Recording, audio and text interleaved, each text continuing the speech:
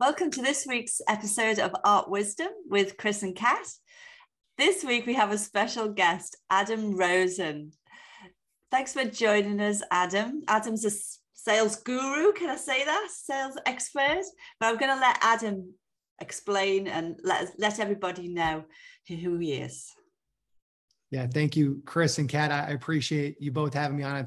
We've already, even just from this pre-conversation, it's already been a lot of fun. So I'm excited to be here with you. So thanks for having me. It's great to have you. Where does your story start as far as what you do right now? Yeah, so it all started back in 1991. It was that's right when I was born. And then I remember, I'll never forget my first memory when I was born. I'm totally kidding, guys. Totally joking. Not going.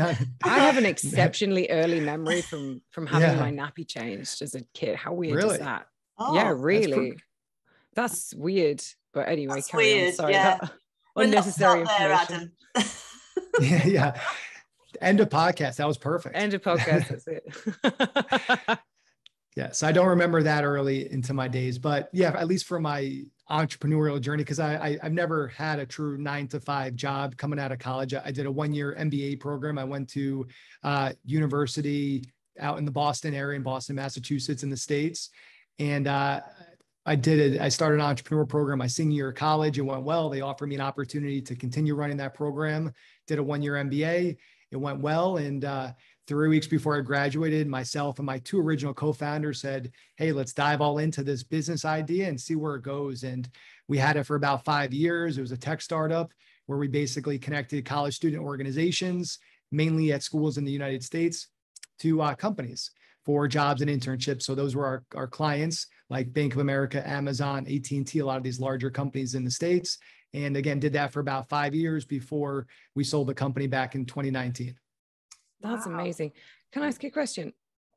What was there like a defining moment where you realized that this, like the entrepreneurial route, was the one that you were going to go down on? Yeah. See, like I didn't even know what the word entrepreneur meant until I was probably a junior in college when I just happened to take an entrepreneurship class. But for me, I since I was a little kid, I just always had big dreams and big ambitions. And it was the entrepreneurial path. The more I learned about it, I just crave freedom. And I've always admired people not realizing that they were the entrepreneurs, but people that have achieved any type of greatness in their life. I don't care if it's in business. I don't care if it's in sports, if it's in art, if it's in teaching, if it's in anything. I always admire people that have accomplished great success. And I found that entrepreneurship is a great way to do that. And that's what attracted entrepreneurship to me. But it really didn't start until I was probably, 20, 21 years old in university. Oh, really? But like, was there like a moment, was like a book you read, or like you heard someone, you saw something that was like that sort of light bulb moment where you were like, oh, this is what I want to do? I wouldn't say there was like that light bulb moment, but when I became someone who became fascinated in studying some of the most successful people in the world. And the commonality between every single one of them is that they were an entrepreneur, is that they were a builder, that they were a creator. So I wouldn't say there was that one moment, but it just became consistent where, hey, all these people I look up to and admire, they're entrepreneurs. They all took a dive. They all took a risk. They all put it all on the line and to build something of value. And I'd say that was probably, I wouldn't say it was one moment, but it was these collective moments where it's like, all right, this is in alignment with my DNA and this is what I need to run towards. I love that. You're like the modern day Napoleon Hill in a way. Yeah, definitely don't give me that much credit, but yes, I do love Napoleon Hill. Yeah, I like that. Now I'm going to tie all this back to how it works with art in a moment, because you're a tech startup, but your sales is your background. Is that right? Like you're a tech startup, and I suppose like any entrepreneur, you've got to sell what you're creating. Mm. So was that, did that start another passion for you in sales? Yeah, it's a great point, because that is the truth. I started a tech company, but I'm not a tech guy today. And I certainly was not when we started it. And that can also add more challenges. But yeah, that was really my focus with my tech startup. Among other things, I was leading our sales, and sales I found to be consistent across all industries. I don't care if you're a tech startup. I don't care if you're a service-based startup. I don't care if you're a small business selling cookies, selling artwork. It does not matter. Sales is consistent across, and the fundamentals of sales is consistent across as well. And since I sold the company back in 2019. And I always want to make it clear, because one of my biggest beasts with the small business startup world that probably everyone can relate to is I feel like it's over glamorized, where we always want to share the good, but we don't share the truth and the reality and the hard truth sometimes about it. And the reason why I bring that up is because when I say I sold my company, people assume that while I did actually move out to Hawaii, they assume I moved out to Hawaii when I did that, was rich and retired at 26, 27, 28 years old, drinking Mai Tais on the beach every day. And that was not the case. That was not the type of exit that we had. It was more about getting our investors' money back, students in a good place, companies in a good place, and we can move on to the next journey. So anyway, I always like to make that fully clear. And since then, though, I've done a lot of work advising and working with startups and small businesses. Many of these small businesses are companies that are doing similar work to maybe a lot of the folks that are listening or watching this podcast right now. And sales is, if you can learn the fundamentals of sales, it can be a massive X factor, especially if you're in a business where maybe there aren't so many people that are great at sales. Honestly, I feel like sales is everything. Like almost most interactions you ever have as a human being with another human being involves like this Easter I was looking after my my sister's kids for a couple of days. I tell you what, negotiation skills is number one. For sure. What do you think? And I mean, I'm just going to dive right in, but like, what are the biggest mistakes you often see people make when they're coming to deal with their own sales? One is first of all, this perception. And a lot of times we create this perception, especially in sales, that is not the reality. And I feel bad for people that are in used car sales because I feel like they're always picked on. But everyone knows the example, right? Honestly,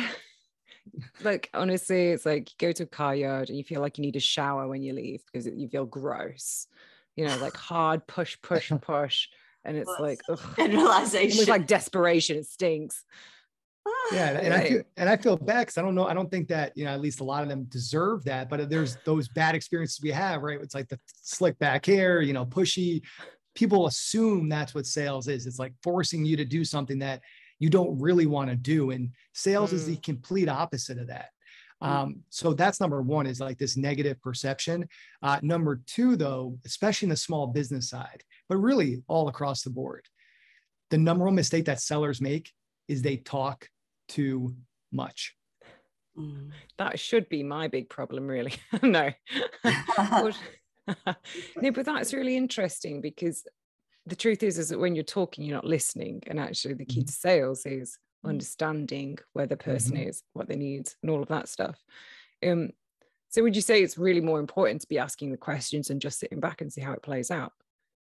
Yeah, in developing that connection and trust. And the reason why talking too much can be a big problem, and I see it a lot with entrepreneurs, and the reason why is because we're so passionate about what we do. So we just want to share every little detail, which is, it's great in a way, of course, but the reason why it hurts us from a sales standpoint is I always say details create confusion, right? So if you talk too much, that's details. Details create confusion, and a confused buyer is never a buyer.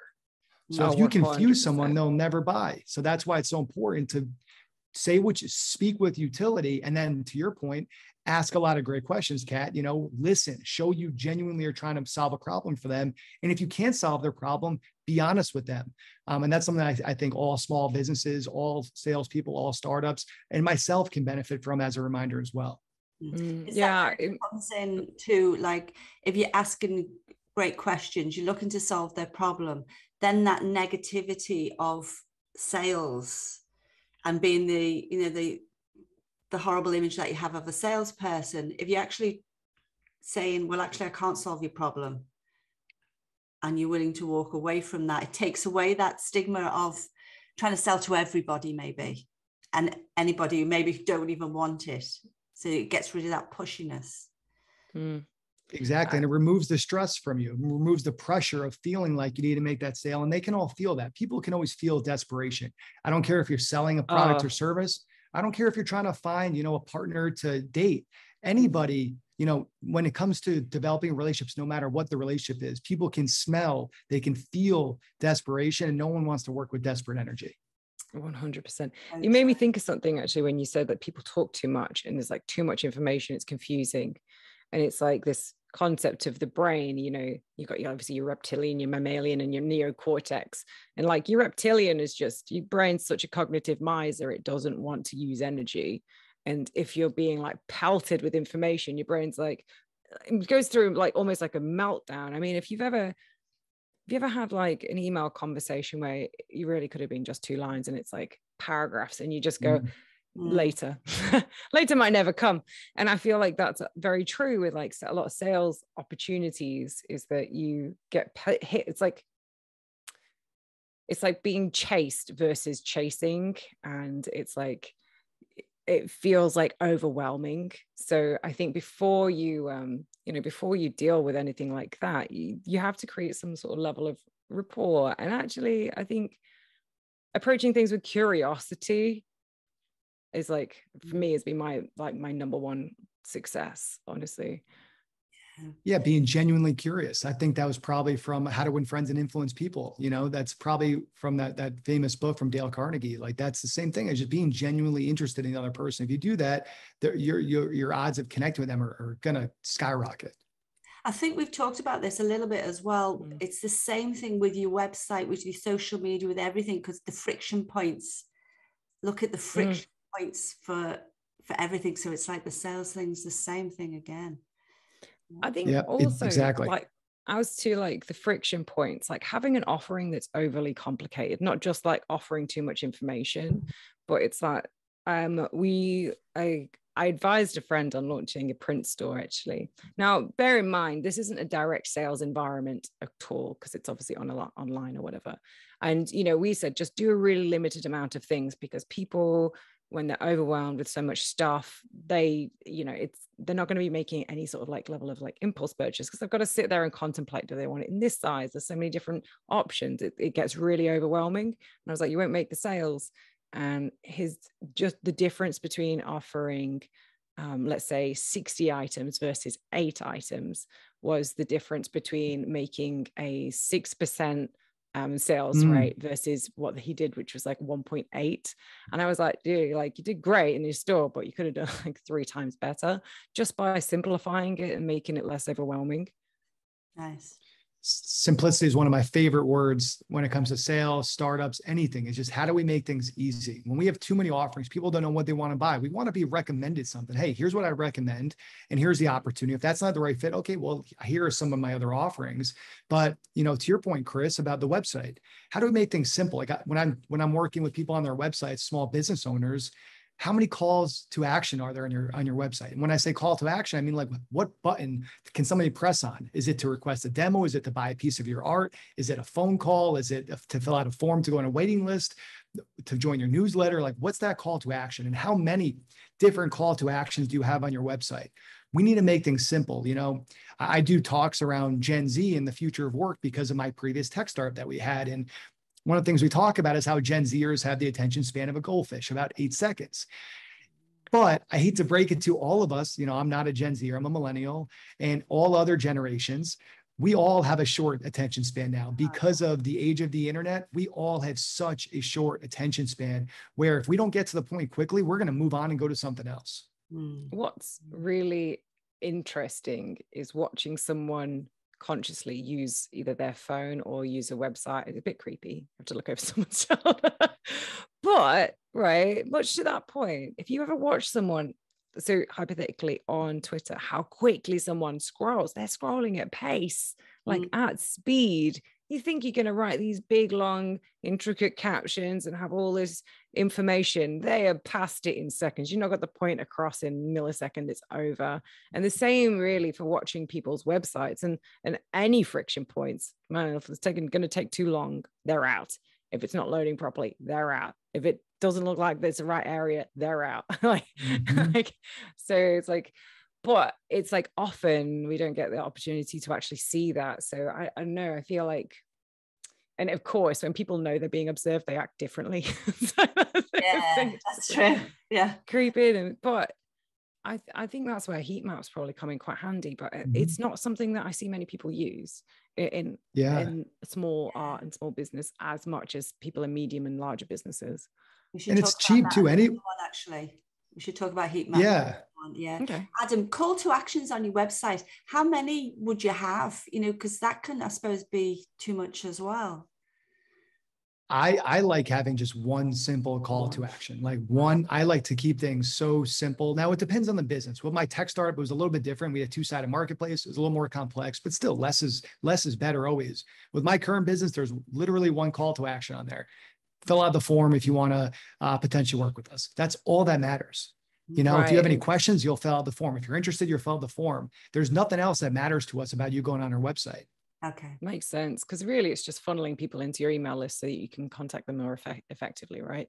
Or book in calls. So you like have multiple buttons, but it all goes just to one place and it's just one path through. Yeah, exactly. And I do agree with the heat maps point, because that was something fascinating for us with my tech start. We would look at how people use the website and you assume they'll use it a certain way. But then when you watch them in action, and it's crazy, like you literally just see how long they're on their website for, where their mouse is, what they're doing.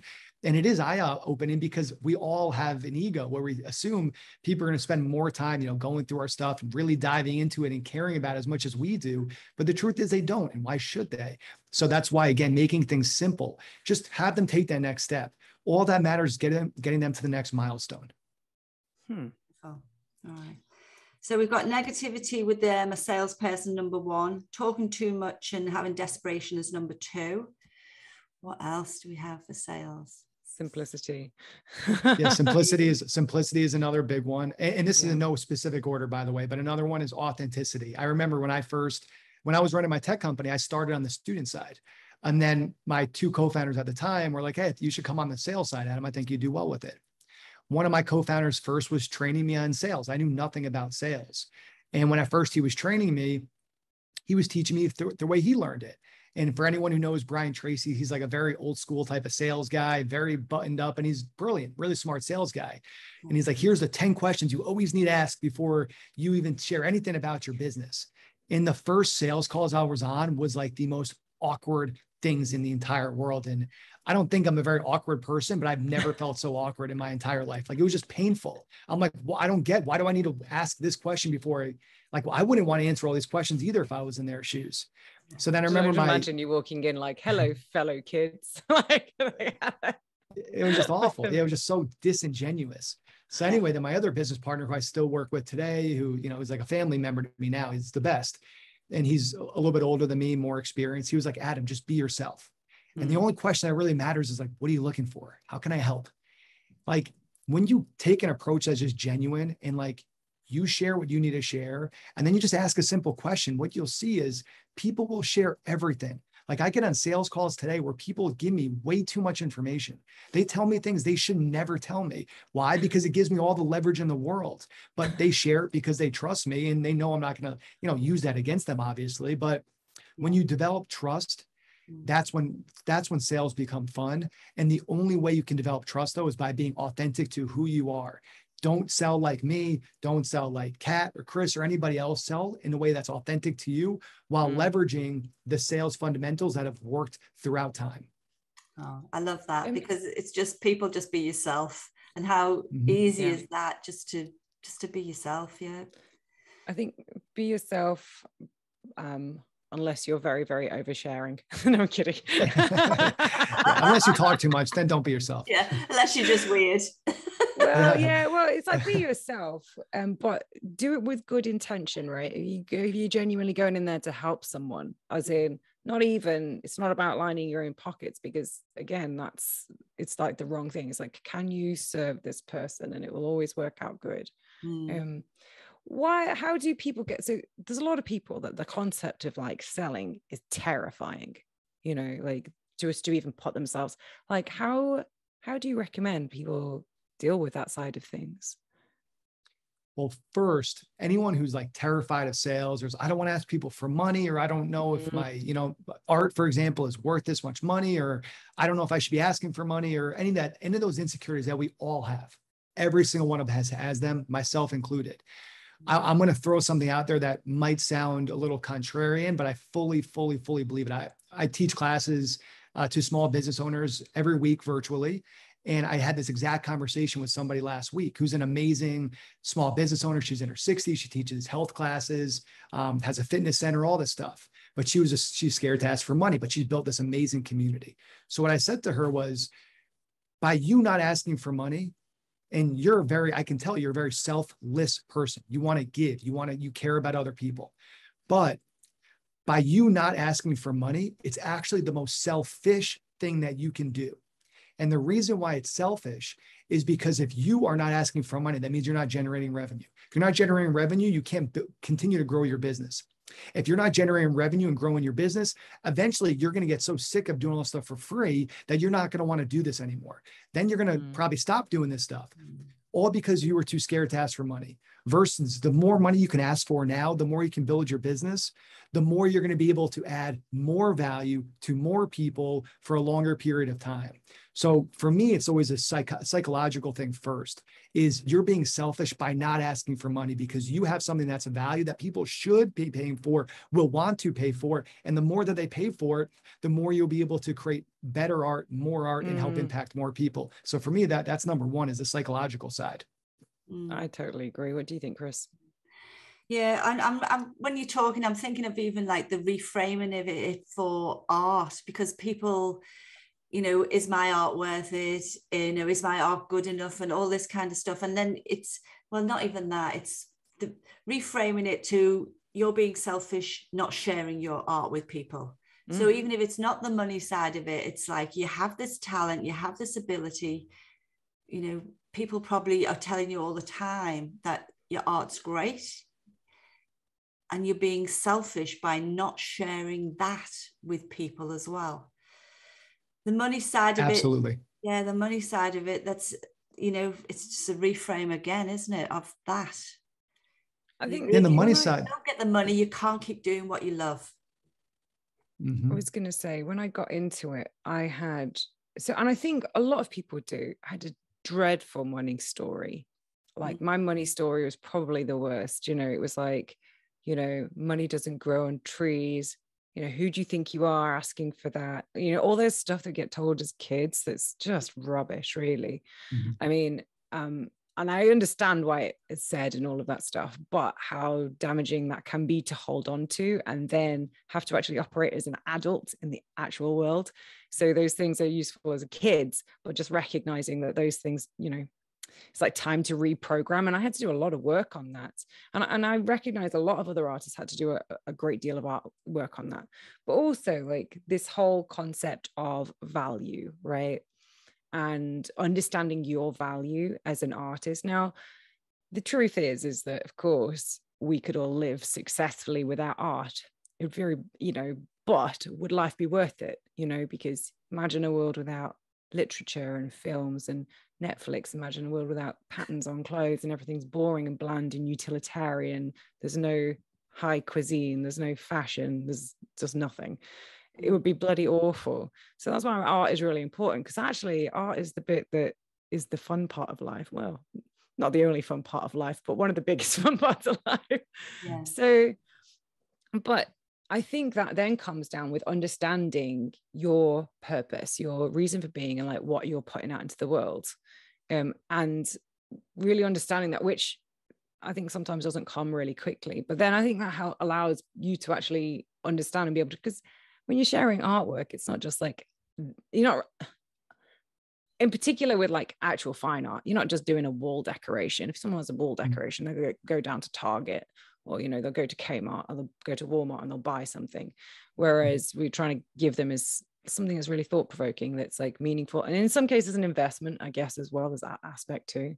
But yeah, I think understanding your purpose and what you can offer as a value is a good way. Because someone said something to me very early on, which is, like almost always the price that you put down is a representation of your self-worth. And that for a lot of artists hits them. And it's like, you got to learn to value yourself as much as everything else.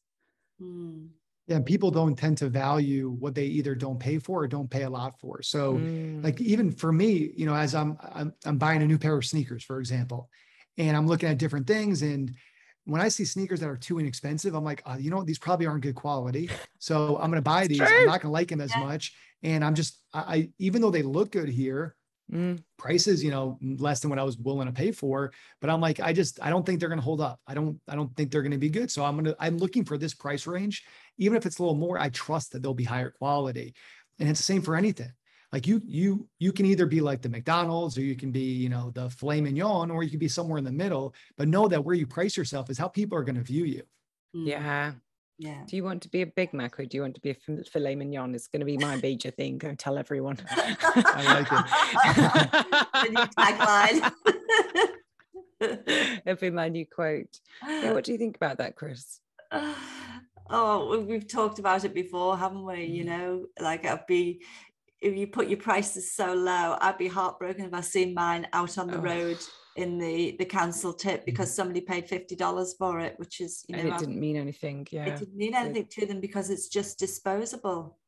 So don't make yourself disposable. Actually, that's a very good point. Sorry, right? You go. No, I think that's a really interesting point. And one of the things too is, let's say it takes you, I don't know, 2 hours to create a painting. Let's just use that as an example. And we're like, well, do I really feel comfortable selling a painting that I only work 2 hours for, I don't know, $200? You're like, do I really feel comfortable charging that much? You're not charging for that 2 hours that you created that painting for. You charge for the decades, years, hours, like sweat, tears, everything you put into learning this craft to give you the ability to create this beautiful painting in just 2 hours. So that's another thing too, is sometimes we say, it only took me X amount of time to do this, so how can I charge that much money? It's no BS. You've learned and practiced and trained in this craft for so long. That's allowed you to create this beautiful piece of art in just 2 hours. So again, it's so much of sales, just psychological, and then just being yourself and presenting a solution to a potential problem. Yeah. I was thinking about this earlier. Very skilled artists are a bit like skilled actors in the sense that from the outside, it looks really easy. And occasionally you think, it's so easy. And then you try it and you're like, you know, you're acting so wooden, you're an insult to wood. Do you know what I mean? And right. I don't know if you've ever tried it. And I feel like that's sort of also the thing with art, that sometimes as artists, you can not appreciate your level of skill because you do it all the time. So you go, it's nothing. But then, do you know what I mean? Everyone else is screaming, I got your stick figure. You know what I mean? It's like the typical response. Wow. Yeah. So, me as the non-artist here, I can say, no, I was just in Florence, Italy, and I'm mind blown at the art over there. And anytime I see artists doing what you guys do, it's like my hands, I don't know how it's even possible. Like I literally don't even know how it's possible to create the things that you guys create. So yeah, as the non-artist, I can say when I see an actor, I'm like, I can act. And then I get behind a camera and I'm like, I can't act. But I never in a million years think that I could be an artist. Not even a million years. You can put me in a paint night or those things where they teach you. Yeah. And for some reason I still can't, draw a moon. So I can't do that. Chris you've actually hosted one of those. Paint nights. It's a lot of fun. It was fabulous. Should all do one together, Adam. Fun. And it's amazing that everyone you can show them how to do it, then everyone will go off and has their own flavor on it. It was fabulous because you're just saying we're drawing this circle now. People would have their own, like your signature's unique to you. I think where you paint unique to you as well. Oh, it's very true. 12 people and they were all completely different. It was amazing. So with we were going to talk a bit about business to business emails. I love emails. That. Where do we start with emails, Adam? I guess you should start at the beginning, which is getting the emails, like building an email list. I guess, do you want to start there? Yeah, so I'll give you the high level for each of these things, and we can dive as deep, we can get as nerdy as you want. I'm always happy to do that too. So first of all, for anyone who's listening and they're like, well, I'm an artist, or, maybe I sell it to local shops, or maybe I want to get into museums or wherever that might be, know that you could leverage cold email to get you meetings with anyone that you want. And if you can learn how to leverage this as a skill, it can be a huge X factor, because most people just in general don't know what they're doing. But especially when you look at these worlds that are not as used to sending out cold emails, like in the art world, it can be a huge X factor for you. So for us, we have a team that's able to find email addresses for folks. They typically use LinkedIn or Zoom Info or those types of services to get it. If you don't know how to find out that information, you can always go on a website like Upwork.com and find people that can build that list for you. And they can help you to get email addresses. If you wanted, we could also help you to get email addresses, but there's plenty of other places to find that can help you do that. We have a really good team that does it for us when we work with our clients, but there's always resources to find email addresses. So rule number one, to find them, just go on Upwork.com and look for list builders, and you can hire someone to find you contacts in a specific industry that you want to reach out to. So that's number one before. Yep. So should I save my questions for the end? Because it was funny. No, I was going to pass each time. I could just kind of pass back to you guys to dive deeper. Because as fate would have it, I pulled up a website just before this call because I want to contact a particular guy. Happens to be a Japanese billionaire that loves space and has a big art collection. And I'm like, how do you get in front of someone that is so significant? Mm-hmm. Obviously via email, I'm assuming, but like, where would you even start? Obviously looking for maybe their executive assistant, or, I mean, when you're trying to connect with someone in particular, is there a way? Yeah, like an individual person. Yeah. So a lot of these people, they probably either have a LinkedIn or maybe they have a company that they're associated with. So you can always play the guessing game. You know, if there's one individual person, you can see their company, what company they're from, and then you can figure out what does that email addresses typically look like at their company. You know, maybe it's first name dot last name at companyname.com. Maybe it's use a DNS checker. And you just exactly. Or you just send an email, and if it bounces back wrong, try it again. So that's one way of doing it. You can test.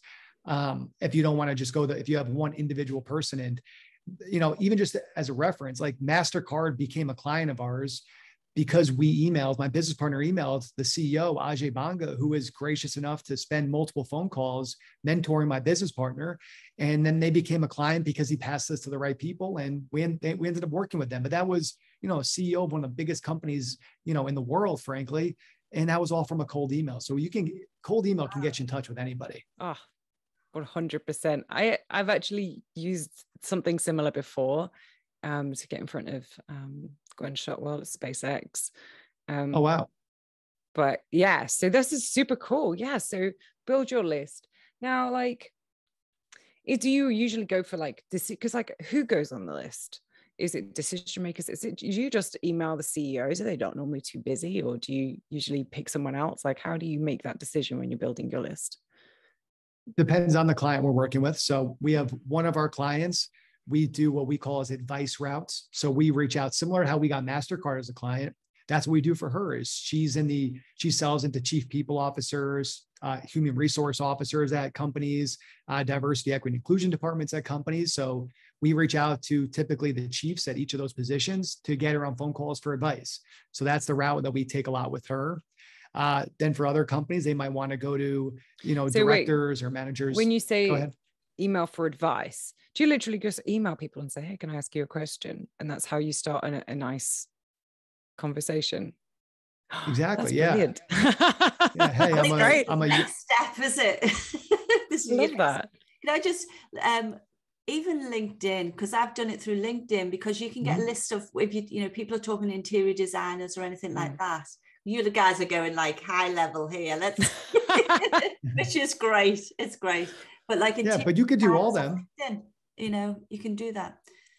Exactly. And you could go high, but we've also, reached out to entry level, typically not entry level, but above, entry level managers, directors above. So yeah, you can reach out to any and all. Like, part of the thing with cold email outreach is it is a numbers game a bit. So, which can be a little bit more complicated, but if you just want to do it on a small scale, you can get super targeted if you want. Results won't be amazing, but yeah, if you can figure out how to create the systems, which I can, at least share a little bit here, it can certainly help you, and it can get you in touch with, I promise you, anybody you want to get in touch with.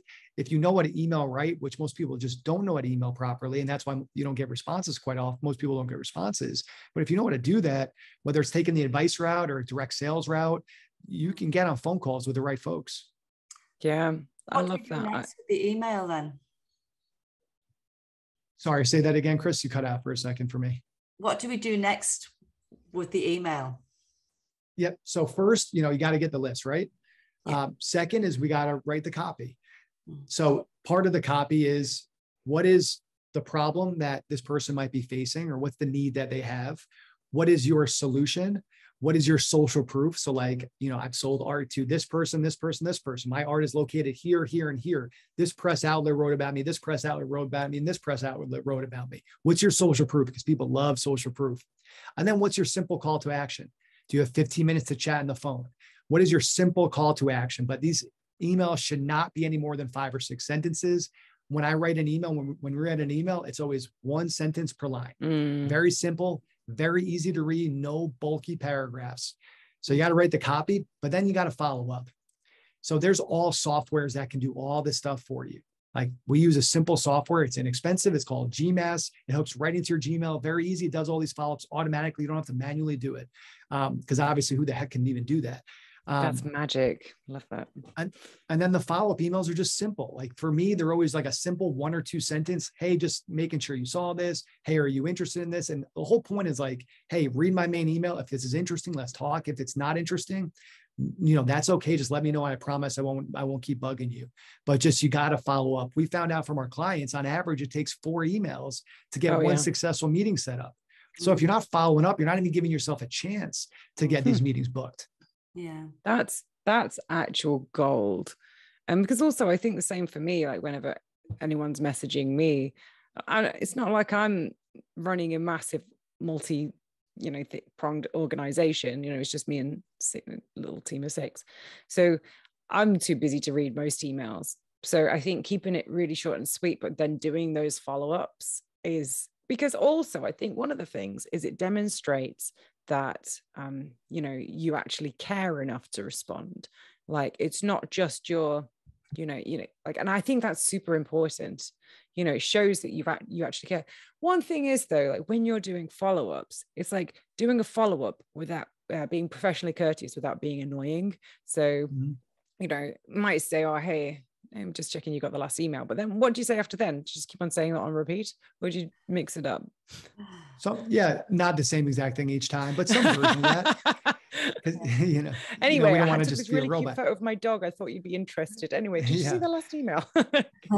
Yeah. For me, I'm also not a big fan of like when people I'm emailing you for a point, obviously, and we want to keep things short and sweet and to the point. Like, one of my biggest pet peeves, and this goes into follow-ups too, is, can we stop, please? Like, especially on a first email, if we don't know each other. Like, it's one thing if we know each other and we're emailing. I'm emailing Chris or Kat, one of you, and I say, hey, I hope all is well. Like, I hope your family is doing well, or I hope COVID doesn't hit you too hard, or I hope you're staying healthy or safe. Like, it's different if I'm emailing one of you because we know each other.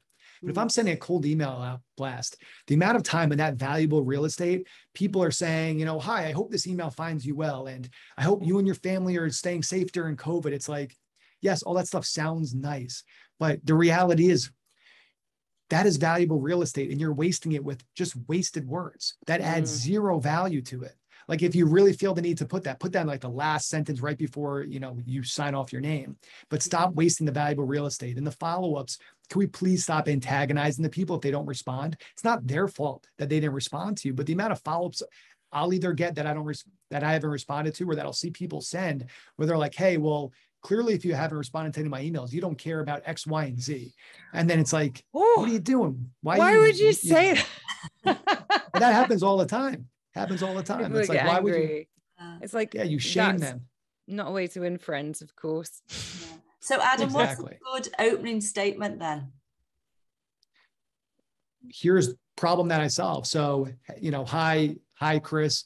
I see you run a art focused podcast, and I'm interested in being a guest, period. Then boom, here's like my social proof, or here's why I might be a good guest for it. Do you have 15 minutes to chat? So exactly what you want. No faffing round. It's like, this is what I do. This is what I could do for you. Right. Because you might say like, yes, I have an art podcast, but I don't take any guests, so I'm not interested. Or actually, I don't even do this podcast anymore. Or you know what? We're not going to record an episode for at least a month. But you know, right away, hopefully from the subject line too, of course, but from that first line, I know why this person's emailing me. And that's why it's so important to also know who I'm reaching out to. Like if I just reached out to everybody and I was like, hey, I heard you have a podcast, you know, and I'm potentially going to I want to be a guest, and people got it. And they're like, I don't even have a podcast. Why are they reaching out? Yeah. You know, so of course you have to be also targeted and know who you're reaching out to as well. Yeah. Yeah.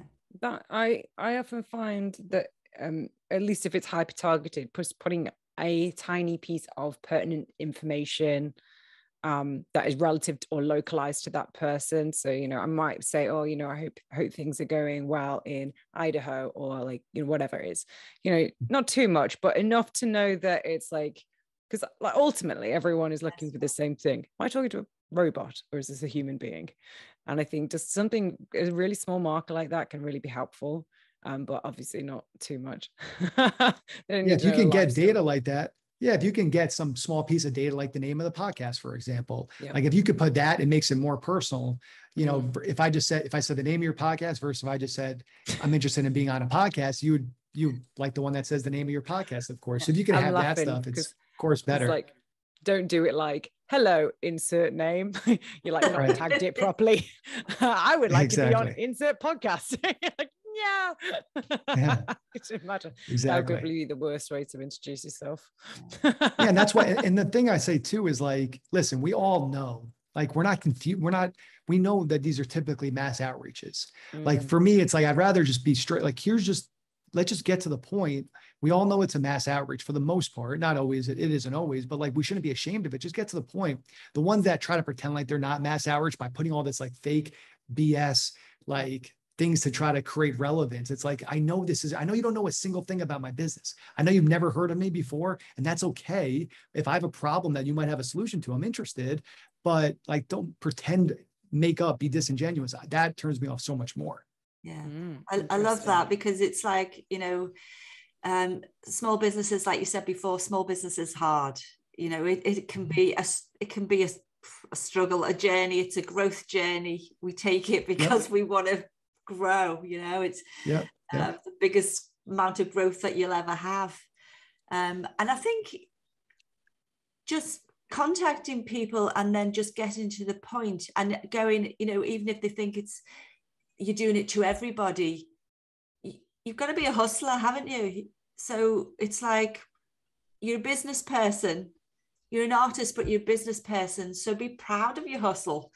You know, even if they come back and went, you're sending this to everybody, damn straight, I'm sending it to everybody. And you'll miss out if you don't respond. Like, you're not the only person I'm reaching out to, and my art is valuable. And that's a key piece of advice I got from one of my financial mentors when I really started to take my life as a sole proprietor, which I still do on the side because I teach class and do some other things on the side, aside from my LLC, my email business. But I remember he said to me, it's like, Adam, I need you to not look at this as like, you know, as like a sole proprietor, as a contractor. Look at it like Adam Rosen Enterprise. And it's the same thing for anyone listening to this who is an artist. You're not just an artist, you're an enterprise, you're a business. Like, this is the umbrella, like your art is under the umbrella of your business, your enterprise. And we need to start treating ourselves as freelancers, not as a freelancer, but as an enterprise, as a business. And the more we do that, the more seriously we'll take it, the more systems we'll create, and the more we'll take the sales craft also seriously. We're not just an artist. If you want to just be an artist, then, you know, work for a company that's looking for artists. But no, you're a business person, you're an entrepreneur, and we need to start looking at ourselves like that. If you have that gift of being an artist and you also want to be an entrepreneur. Now, you said before that sometimes you email people and ask them a question. That's how you got in with that big company. Is that a tactic that you will use, or was that just a one-off thing? Oh, no. Yeah. For one of the companies we work with, she goes the full advice route, and that's how she gets all of her customers. And it's like very similar. It's a better email because we sent it 3-4 years ago, and obviously we've learned a lot since then, but that's every single email that she gets on. And she gets on phone calls all the time, and they're like, this was the best email. I usually don't respond to stuff, but I responded to you. And these are like, you know, chiefs of very big companies that don't have much time that are getting on these phone calls, and advice turns into sales if you can connect with them on the phone. So I love that route. is it offering advice or trying to ask for advice? No, Ask for advice. Yeah. Okay. Yeah. So like, what would be an example? Yeah. Like So it would be something like, hey, for her as an example, I'm a young founder. I used to work at Spotify. Now I created this business around helping Gen Zers create energizing habits. I'd love to learn from you and your experience of working with Gen Z. Would you be open to a 15-minute call so I can learn more from you? That type of email, cleaned up a little bit better than what I just shared right there, but something short, sweet, and to the point that basically just says, hey, here's who I am. I'm not just like some nobody, like here's who I am, but I also want to learn from you and your experience and your role. And it's relevant to them because that's what a lot of what their day is. And it's something that we know they're having conversations about internally is around engaging with Gen Z. So if you ask people in a genuine way, they'll do it. We're taking that route with another company we work with that's in the healthcare space. They sell a machine that kills viruses. And right now we're getting their CEO on calls with chief nursing officers or chief medical officers of these big hospitals and healthcare centers. So it could be a great route if you use it right. Yeah. That's fabulous. Right. Yeah. So how and for an artist, and sorry, just to make it relevant, I don't mean to cut you off. For an artist, think about reaching out to any of your ideal buyer. Who's your ideal buyer? I don't know, like name like who's like a dream buyers that artists would want to get in touch with. You've got for me, yeah, billionaire. Yusuke Mazui. It's like that billionaire that's going to be flying loads of artists around the moon. I was like, that's the guy I want to talk to. Perfect. So people like that gentleman, or whoever it is that you would love to speak to, like genuinely whoever you'd love to speak to them. I'm sure there's many others in that space, but imagine sending out an email. The head of NASA, let's say. We'll just start small. Yeah. Literally anybody. And you could say, hey, I'm an artist. I've done art like X, Y, and Z. I'm really learning how to get more art in front of more hands, like whoever their company gets in front of. Would you be open to a quick 15-minute call so I can learn more about how you would recommend I would do something like that? And I bet you'd get good responses from it because it's so genuine. I guarantee nobody's reaching out and doing that. Nobody is. Yeah. Everyone else is saying, how can I sell this to you? Got nothing to lose, have you? No. And how do you gain some? If like people don't really have that big history and of shows and things like that when they're putting things out to people, so they don't have the back catalogue to say I've done this and this and this, so they are maybe just starting. Yeah, everybody starts somewhere. And even that client I mentioned, she never sold to a corporate client before she started working with us. Her big thing was she worked at a great company, Spotify. She's a younger founder, and she found her social proof where she could. And we all have more social proof than we realize, even if we have to, try to find what that social proof is. We can find things that are interesting about us. And one of our clients, he's a former gold medalist. So we would put that there. I'm a former gold medalist for the US men's rowing team. Like interesting things like that we can find as just some way to create some commonality and make it feel more human. And everybody has, even if you haven't been doing this for the longest time, you don't have the most impressive stats to back you up. We all have more social proof than we probably realize. Yeah. And is it sort of more of a sticking power as well to go? So, like he's a gold medalist. It may not even be relevant to what you're selling, but it shows that he's got what it takes. So maybe it's not 1,000%. even the field of art. It might be like, I've built a business that's, whatever. 100%. Now I've decided to be an artist. Yeah. 100%. Yeah, exactly. That's 1,000%. It's not about rowing or being an Olympic gold medalist being relevant to them. It's more about like, okay, this person has some type of character, some type of drive that helped them get to the highest level. And it could be, I took this big dive working for corporate, a big corporate company. And now I'm becoming an artist full time because, everybody wants to buy my paintings, whatever that hook is. That's what you got to find. It doesn't have to be the most relevant thing to them. It just has to be some interesting hook that gives you some type of credibility. Yeah. I like that. And you can find it in all different places, even if you're like brand new. I think sometimes just sharing, even just sharing, that you're a fledgling or but just sharing how passionate you are about it, I think that goes quite a long way. And people want to help. Exactly. People want to help. Like that is a natural, especially when you talk to, maybe leaders, because every leader that's out there, and you two could be, I'm sure, a testament to this, is we all had people that helped us along the way. And Oh yeah. we love to mentor people that have that good drive. And I look up to so many of my mentors that I have. And we all want to have that. We all have that natural inclination to want to give back. So if you could tap into that emotional connection, people do tend to want to help. Yeah.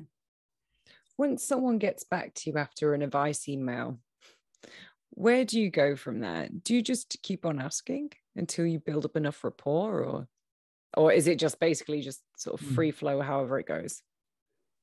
So you're saying after the advice, they already said yes to be on a call, then you get on the phone call. You're saying, how do you convert that advice meeting to being an actual buyer? Yep. I mean, and I'm assuming it might not happen in the first session, of course, like as with all things, but yeah, what would you do, or how does that go? Yeah. And first of all, it very much can if you do it right. Doesn't mean it's always going to happen. But number one, again, then it just goes into the sales basics. Number one is trust, being genuinely curious. So what are those like few questions you really want to get to know from them? And really insightful questions, not stock questions. These are like, especially if you're talking to like these high up people, you want to make sure you're asking questions that are relevant. Don't and ask you want like, to what's the last 3 digits of your credit card? Yes. Yeah. Unless you can do it in a really smart way where they give it to you, I agree. Yeah, that's so funny. Exactly. Don't ask about that. They're social, but also don't be like, what was your career path to get there? Like no. Ask a very like straightforward question that's relevant to your business. So like, hey, here's background on myself. I just left this company. I'm an artist. I think my art is pretty darn good. I had someone pay $500 for a piece of art for me, but I want to get more into, companies, whatever it is. Can you teach me, if you were in my shoes, how would you start selling your art as someone that doesn't have a ton of experience? What would you do in my shoes? Boom. Then they'll start answering that question. Then you can ask another question based off of that, another question based off of that, but all very like specific questions that are actually relevant to you. Because you ask stock BS questions to especially these leaders, they're going to smell it and they're like, this is such a waste of my time. Like just watching one of the interviews that I have, and you can read one of these answers, listen to one of these answers. So make it relevant.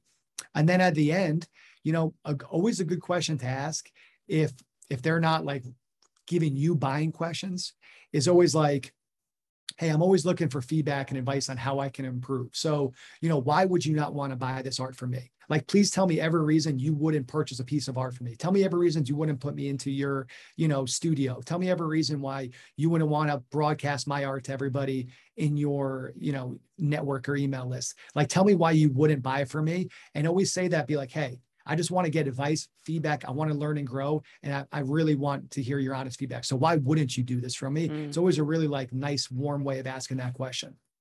And don't be offended, and just don't take it personally, whatever is said, like, because there's always something that you can learn from in that situation, whatever comes out, for sure.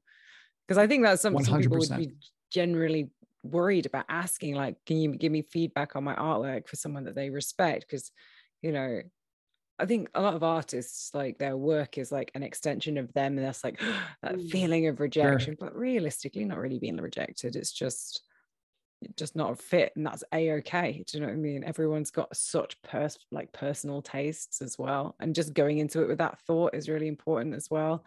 Just to not I feel like it's to expect too much in, like, not to say that it's never going to happen, but I think if you have your heart set on and then you get really upset, that would be the worst situation.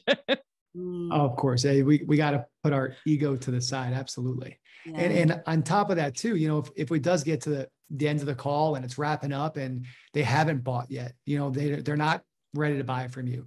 So how can you continue that conversation so it doesn't just fade away? You can do things like, hey, do you mind if I stay in touch as, I continue to learn and grow? Would you mind if I stay in touch with you to keep you updated on my progress? Or, hey, is there something you recommend I do, whether it's a book or an event I should attend or an organization I should attend? Like, is there something you recommend I do to get closer to accomplishing whatever it is that your goal is? Now, why is that such a great thing? Let's say they recommend a book for you. Once you read that book, you say, hey, can I follow up with you after the book is done? that gives you a reason to follow up and hopefully get on another phone call. And what they're going to want to see is, are you the real deal? Are you a person of your word? And the more you show that, the more trust that you gain, and they'll want to work with you, because there's so few people that are people of their word, that when they find that, they want to work with you. They want to find an excuse to do something together. Yeah. I really like that. Yeah. I really like that. And brave. and also brave, isn't it? Yeah, I think it's brave fantastic. questions. It is really brave. But yeah, I was laughing earlier because I went into an Uber, and it had a list of how they wanted the ride, and the last one was have a stereotypical conversation, and it was like, how long have you been working for Uber? Yeah. And I just laughed, because it's like, that's the same questions. Like, you know, I literally asked a stereotypical question right at the beginning when you got on, which was like, how did you get in, where did it start? Although that is the whole point of explaining who you are on the podcast. But in an cold email setting, you wouldn't necessarily do that, which I really like that you covered that. Yeah, with anything, when you develop when you develop a real connection, you can only develop a real question by getting underneath the surface. And I think that's a big problem that a lot of us have, and I've faced it too. And even to this day, sometimes, like, you stay in the surface level, and it's really hard to develop true relationships, business, personally, anything, if we don't get under the surface. So it's not that you're trying to, figure out what their deepest fear is on the first call, but if we can get away from the generic stock crap questions, going back to what I shared earlier, when I first got into selling, asking these generic stock crap questions that are a waste of everybody's time. Yeah, but also don't be in there and say, like, when was the last time you cried and what happened? Exactly. Yeah, don't get that deep yet either. Yeah. It's just coming to my mind to write a list of maybe the questions that you'd be terrified to ask somebody. And then they're the questions that you need to ask. I love that. I think that would be it, wouldn't it? That would be like, I would say that there's nothing wrong with saying, even before you ask them, like, I'm actually kind of scared of saying this, but I'm going to do it anyway.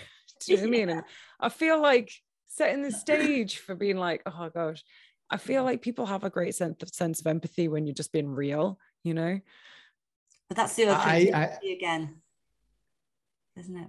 Yeah, just Chris and Kat, what you're saying with that, it's one of the big things too that I love on any meeting. What sales meeting, again, anything personal, you're going on your first date, whatever. The sooner you can let your guard down, the sooner they will let their guard down. Ooh. If we don't let our guard down, they probably are not going to let their guard down. And if that doesn't happen, nothing is going to get accomplished. Yeah. The sooner I say, hey, here's my goal, here's my intent, the sooner they're going to say, okay, I get why they're here. I don't have to guess what their intent is. I know what their intent is. Then they'll let their guard down. But it's like, in negotiation, it's like whoever says the number first loses. So it's like, everyone's like, oh, I'm not going to tell you how much I buy this, sell this for. I'm not going to tell you how much I buy it for. And it's like this stalemate where and then you can't, of course, do it in every situation, but the sooner you can let your guard down, the sooner you can get to authenticity. And that's when, again, trust and real relationships can be built, which is the heartbeat of every sales opportunity.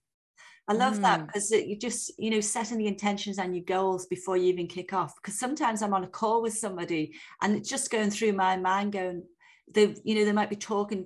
I'm thinking, what do they want? What do they want? What are they after? What are that? And that's going through my mind. Where's the catch? Well, yeah, so if you have that up front, it's like, actually, my goal today is to, blah, blah, blah. I think I'd relax if somebody did that to me and go, oh, okay, that's yeah. Well, Chris, if you remember that our first conversation, that's at least from what I remember, that's how it started. Was I said, hey, for me, just so you know, here's why I reached out in the first place. And I just want to get to know better about, your podcast and what you're looking to do. And if I'd be a fit for it, great. If I won't be a good fit for it, I won't be offended. No skin off my back, but I'm just happy that we had the opportunity to meet. So at least you knew right away. It's like, hey, here's what his intentions are. And, there's also the out where if you don't think I'm a good fit, then that's okay too. Yeah. I just found in any opportunity, sales or not sales, doesn't even matter. Yeah. The sooner you can be upfront about your intentions, the more we take our guard down and the more, again, a real relationship can be built. Yeah. I think also I was going to say that there's a lot to be said for just doing some research on the person that you're talking to before you get in there, so that, because that can be so, like, you can create like a whole load, like you can really throw away opportunities by just not doing the basics of like knowing who they are, you know, obviously, so you don't have to ask all of those basic questions, but you don't want to be like, so what do you do? Do you know what I mean? In a meeting with someone that you're trying to convince them to do something, you know, especially when it's like all over the internet, you should just do a few Google searches. A little bit of time spent there, I think, is so valuable. Yeah. 100%. Yeah, absolutely. Wow. So we've got, so good, this. I'm loving this. This is quite amazing, Adam, by the way, I might add. Like, this has been a blast. I'm having a lot of fun with you guys. What other areas of email haven't we covered yet? I've got one, but I don't know if it's even relevant as such, which is like, once you've been using an email list for a long time, which I have like a sizable list, like I need to like prune my list because it's been going for a few years so that I'm not constantly hammering people that are never going to open. But like, how do you even work who that is? Because usually it's like, I know it's a percentage of something, but like, how do you identify even that? Yeah, it's a great question. So again, the software that we use that I highly recommend, it's so inexpensive each month. It's called GMass. We've used a lot of these different softwares. And the reason why I bring that up is because when we do these campaigns, again, everything is tracked. So if they open it, we know that in the sheet. If they respond, we know that. And once they respond, they won't get another follow-up email from us. If the email bounced, we'll know that. Then we're able to go back to, our list team. And for things that bounce, we're able to try to find new contacts. If we haven't reached out to them in 6 months or a year, we can see who didn't respond to us, who opened and didn't reply, who never even opened the emails. Because that is the thing with lists, especially because people change jobs so frequently. We always have to be staying up to date for people that are getting new jobs and they're leaving. And we see it all the time. We reach out and, there's in every batch of 1,000 emails that we send, I don't know, there's probably at least 20 folks or so, probably more even, that just got a new job. And this email is, no longer in use because this person left the company. So constantly building out lists, but also cleaning those lists is so important. And that's the stuff that we didn't know about, but the stuff that frankly, people don't want to have to deal with. And that's, I'm very, very fortunate. We're very fortunate that we have good people on our team that do all that stuff for us because it can be a big pain. Yeah, that's the stage I'm at the moment because I have a very sizable list and but it's been going for so long. So most people might not realize, but obviously even just unsubscribes can hurt your deliverability. So people get really upset because it's ended up in their spam folder or something instead of their main inbox. And it's because there's been a few unsubscribes and it's I need to learn how to prune. Well, that tool, and again, I get nothing from sharing this. I don't get any money for it, but that GMass tool does all that stuff. It'll check emails before it sends it to make sure that they're real. There's ways to monitor your spam, see if you are going to people's spam inboxes. There's ways to warm up emails to make sure that you don't go to spam because all that stuff is so important. You don't want your domain to get, blacklisted and sent into spam jail. Sent to spam jail. I love it. I love it. That's amazing. What else? What are the other things that people can do with regards to email? She's going to pick your brains to the last. I'm sorry. I'm like, this is so amazing. I've got you here. I'm going to ask all the questions. So obviously we've got advice when it comes to direct. So, I mean, I would probably find, I don't know, the idea of the advice route seems way more appealing unless it's, unless I'm emailing people already on my email list that they have specifically double opted into my specific list. I've never had a list where I've scraped people before. So that's quite an interesting, because of course, the way that you interact with those is a little different. So yeah, I guess. Wait, there is people who don't have anything at the moment though, to go on to LinkedIn or to go, just Google people, you'll find things. If you don't have a start already, it can be your start. Yeah. Go ahead, Kat. I was going to say, obviously, keeping your lists segregated is really important. And literally every aspect of social media and website and everything literally should just be funneling into your email list. It's literally just meant to be pushing traffic in as much as possible, or at least that's what I think. I am biased because I like email, but I don't know. What do you think, Adam?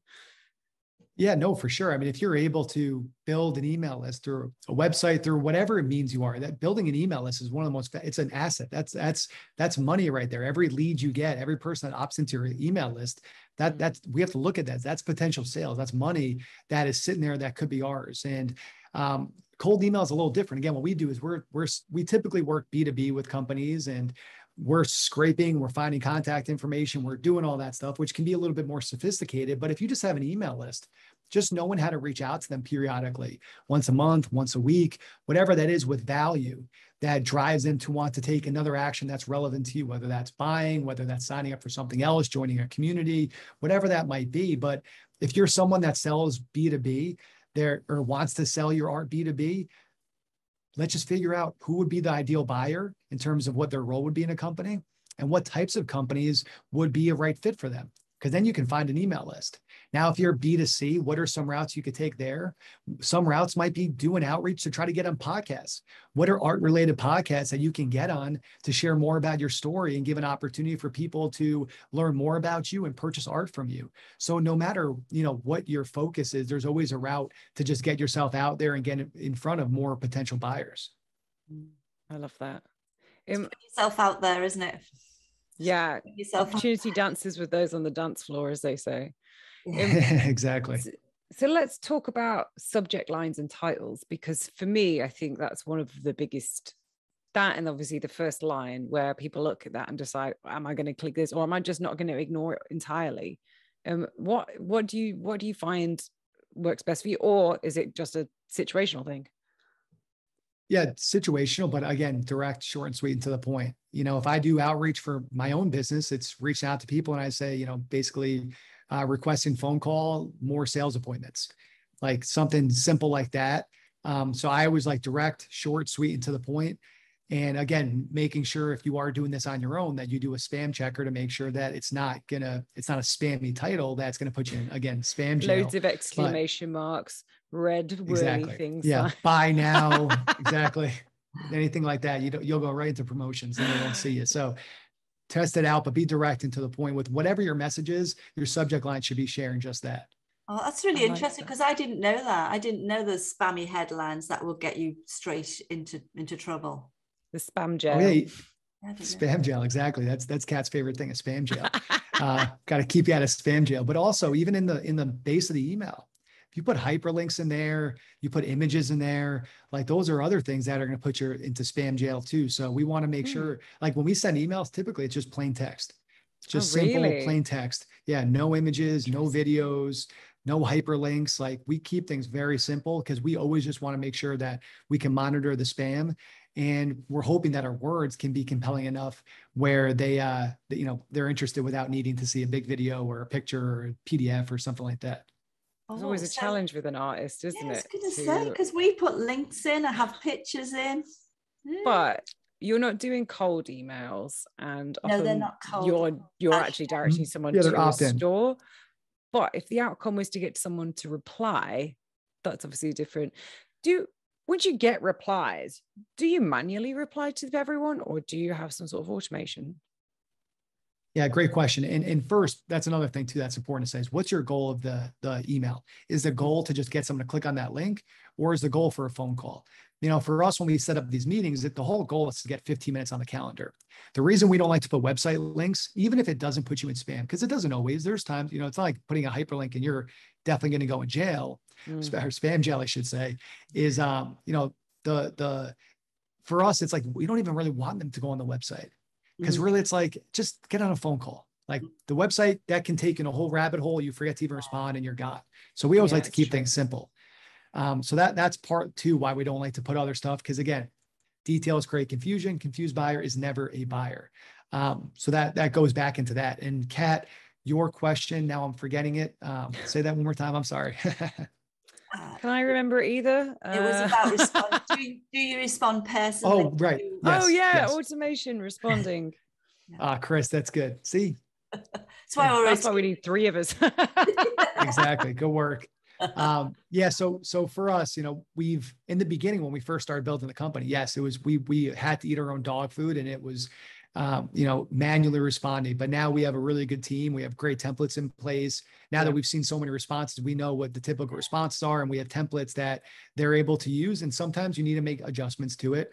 So, some people say, oh, can it just be all automated, all technology? No, it's humans powered by technology. The technology and the templates and the systems help. But we have a good team that also understands nuance, because, if we're pretending I've got a to great be the story about nuance. I love it. Yeah. If we're, I had someone email in and said, your art is amazing. I'd like to be friends and a little more. And of course, my assistant at the time was, who's sadly no longer working for me, but and it wasn't over this. She replied and goes like, "Oh, that's amazing." And I was like, "You do understand the nuance of that? It was asking for sex." Oh, that's you can't just say yes. Yeah. You can't just jump to the yes right away. Right. That's Imagine nuance. a robot doing that. You're like, why is my calendar so booked out? What? Yeah. And why are they all in-person meetings too? I don't get it. Yeah. But yeah, you know what, having a like we have it with us, just even with our social media. In fact, actually, even if it was just yourself doing it, and this is for anyone, like even if it's just responding to your DMs, right? Have a spreadsheet where you have the input. This is what they write, and this is the response, and you can literally like Control F to find the relevant word and wherever it appears, and then have those canned responses. Obviously, you can customize and change, as you said, but it means that you can, it does take a lot of time otherwise. So this way you can keep some level of consistency as well. And I think that's really you don't have to think about things. It's just exactly. For 80% of the meetings that, people book with our clients, all it is template 1, boom, send. That's it. It's already done. And then that's it. Then they forward that chain to our clients and they use template, 7 or whatever number it is. And they just fill in a couple of blanks for it just, to your point, Chris, it makes us, we don't have to think. And as entrepreneurs, as business people, which everyone, whether you're an artist, you're a business person, we have so many things dragging us, whether, pulling at us, whether that's our business, our personal life, everything. How can we minimize the amount of things that we have to think about? And even if we're like, oh, the response only takes me 15 seconds. Well, that's 15 seconds every time adds up. And what if you have a spelling error? What if you misspell? What if you put something in the wrong place? What if you, don't hit send or whatever that is? How do we minimize these variables to make it easy on us? And I think also it's just not the physical time, but the mental fatigue of doing it over and over and over again. But also you're all juggling a million plates in business, in art, whatever it is. You've got all this other stuff to deal with, and just life in general. So exactly. I like that. Yeah. Okay. What was the other question? I think I have another question I was going to come with, but yeah, automation. And I think there's, we do all our responses manually, but we just use a template too. And I think that is the best for sure. I wish I could remember things. My memory's I get so into the conversation that we've missed that you want to add before we leave. We interrogated the hell out of you. We've got all the information. I think you guys have had great questions. I love it. You guys are awesome. I've really enjoyed this. So yeah, I feel like we've done a good job of getting into a lot of the specifics of email. And yeah, for me, I've always tried to make things relevant, and hopefully for artists, I've been able to make it relevant. But I think if I have, it's because you both have asked great questions that have helped get there. Yeah. Actually, I have another question. Of course you have. So keep rolling. Let's hear it. But this isn't necessarily for cold emails, but for asking for referrals. Now, one of the interesting things about the luxury art market, and in fact, actually, I suppose you could even do this as a cold email, in the same way that you're asking for advice, you could be asking do you know if anyone, does anyone that is interested in this kind of art? And just, whatever, however you want to word it. But is that using email as to create referrals for business? Is that something you do often? And what are your tips for that? I wouldn't say I do it often, but absolutely. Yeah. Again, any of these tools, email is a great toolkit to get us in front of people and to get someone's attention. And whether it's a billboard, whether it's an Instagram ad, whether it's email, it just, how do we get attention? And email can be a great way to do things like what you just mentioned there. And how do we leverage email to get things that we want? And referrals is a great thing. Hey, who's 3 people that you would recommend that you think could benefit from my services? How do you keep it in a short, sweet way? More questions. What do you think about the use of humor in emails? It's a great question. It's tough because, think people can misread things through emails, just through text. And there could be humor, like maybe adding GIFs. If it's on brand, I don't see anything wrong with that. It really depends on what your brand is, number one. So that's most important. But having a humorous email can be very difficult, especially at least from a cold email outreach standpoint. So that is a challenge. So if you can pull it off, that's amazing. The one probably time I've really tried to pull it off, it was a disaster and a nightmare. So what's the story, Adam? We were launching what was our first version of our technology for our college recruiting firm. So we would always get college student organizations, business clubs, engineering clubs. Actually, a lot of art clubs signed up too, because they would make money on our platform and can get jobs for their members. And my job was to get student clubs to sign up. So I was sending out a mass email from my email. And this was probably, 2016, 2017. And one of the schools on the list was BYU, which anyone who's not familiar with Brigham Young University in Utah in the United States, it's a Mormon, very religious university. Wow. And in the subject line, I put sign the F asterisk, asterisk, asterisk up, all exclamation point, all caps, as a way to get their attention. And then in the first line of the email, I said, kidding, like, please, excuse my profanity. And then I went into my like normal type of email. And some of the students liked it, but then I never got so many emails in my life of people telling me how inappropriate it was, bad for the brand, blah, blah, blah, blah, blah. So it was bad. I wrote a nice apology email that next day. It ended up, I think, curing that bad taste in a lot of people's mouths, but I tried it there and it didn't work so well. So I try to stay away from it. Or it worked really well because you got loads of responses. Yeah, I definitely did. Not going to deal with it. I definitely got a lot of responses. Yeah. Oh my gosh. Yeah, that was funny. But yeah, of course, I think like context is important when you're sending these kind of things, for sure. You probably should have left BYU off the list. Right. Also brand. I know that this is a sprawling message, but also, and I think that's all part about knowing yourself and being authentic, is that, if you are, like I am a little slightly humorous person, not that you would have noticed by this point at all, but one of my things when I send emails is that I always include a crap joke at the bottom. But that's more like on a newsletter type thing, because people are too busy. They will always scroll down to see the crap joke. And I get people that are upset with me if I don't send them now. Oh yeah, of course. It's part of the brand. It's who you are. So yeah, absolutely. If it's on brand, do it. It's just tougher from a cold email standpoint because they don't know your brand. That's the challenge with cold email. Yeah, for sure.